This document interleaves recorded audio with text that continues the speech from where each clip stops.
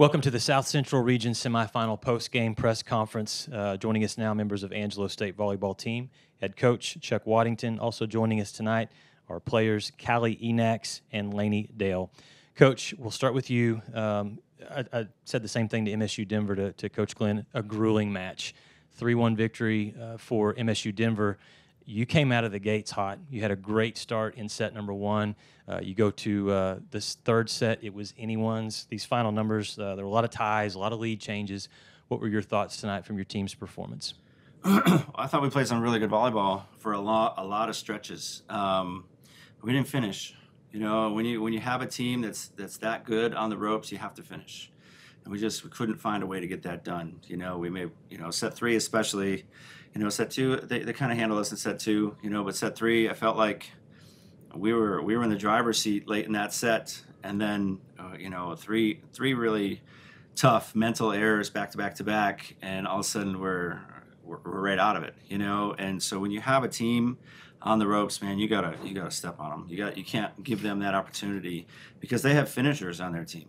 They're a really offensively minded team, and they go up with intent, and they did a nice job, and so I think we missed out on some opportunities, unfortunately. But it's a lot of lead changes, is back and forth. I think we gave them all they could handle, but I think we had a little more in the tank, unfortunately.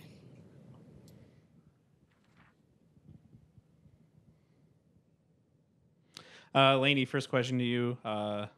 23 assists tonight. Kind of talk about how the game went for you and kind of what you were seeing from MSU Denver. Yeah, I think, we gave it our all, and we just made too many tough mental errors that we really couldn't recover from. And we gave them too much space for them to thrive and take advantage of us at our weakest moments. So that was hard for us. We couldn't get out of, but we fought, and they're a good team. So we got to hand it to them. Coach, I want to ask about just this team in general. Last year, not a great year by any standards, and a lot of the same core from last year's team. Kind of talk about the work that y'all put into kind of with the same core essentially turn it around and make it this far in the tournament. Well, I think it started with me. I needed to be better for these guys, and I really refocused what I was doing to make sure I channeled that into developing them and getting them better. But I think most of the credit goes to these two right here as leaders on this team, and we have other leaders on our team that are part of that group as well. But they weren't okay with it, They didn't want their legacy to be the first team that didn't make a regional ever, So I think it started in December, right when it ended. Just a conscious decision to not let that happen again. I know I said it out loud. I said I refuse to have another season like that. That's the only season of my career at any level that I've ever had a losing season, and so I wasn't going to let it happen again. And I pushed these guys and I challenged them, and they responded really well. We had a great spring season. We carried it into the fall, and man, when three kids you expect to start for you and when the season starts are out before you even take your first serve of the season, how do they respond? And they responded unbelievably. I moved people around to play kids playing positions they never played before, from the get-go. And all the credit goes to them for handling that. I use the word resilience, and I think this is the most resilient group I've ever had, because there's no way, with all the stuff that we had to overcome, injuries, like we had 3 scholarships of the 8 that we get, 3 of them on the sideline. Didn't play a point for us this year, and we're still beating top 10 teams at the end of the year, So, I mean, I can't think about what was. I'm excited about what's to be. These guys did a great job. I'm not a fan of losing by any stretch of the imagination, but you can't understand how special this group is and how proud I am of them for just overcoming all of that stuff and deciding amongst themselves that they weren't going to settle. They weren't going to be okay with, oh, poor us, and they didn't do that. And that's probably what I'm most proud of.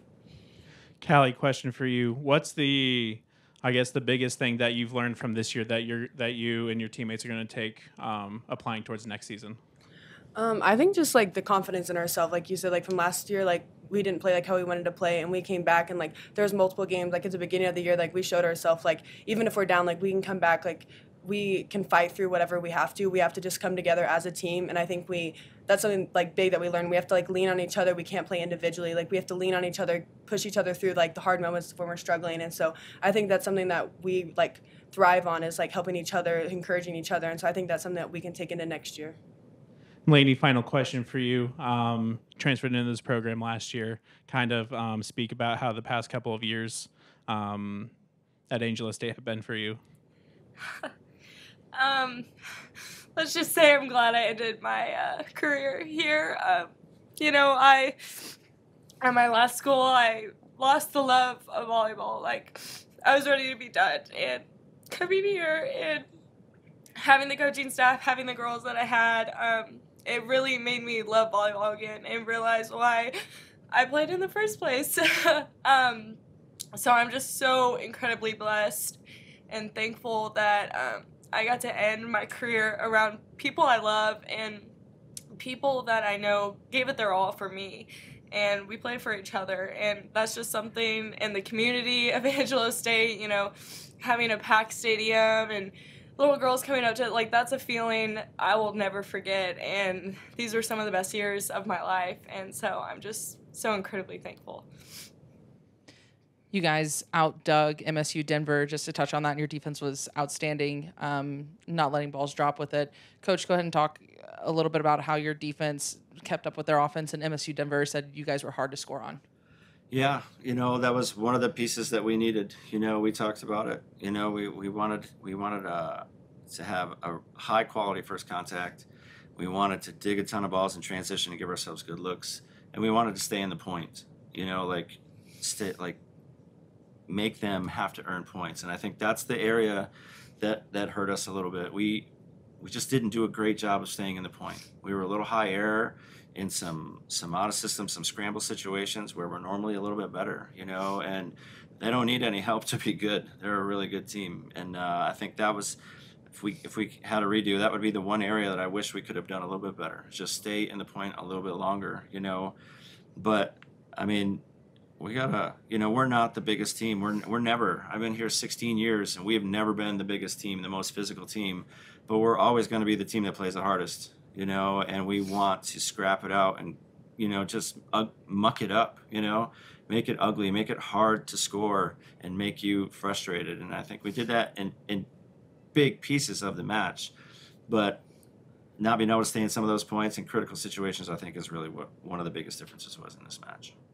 Laney, Coach, and Caleigh, congratulations on an awesome season. That was a lot of fun to watch you guys compete here at the tournament. 24 wins, 8 losses, and another appearance here in the NCAA regional semifinals. Great job. Thank you.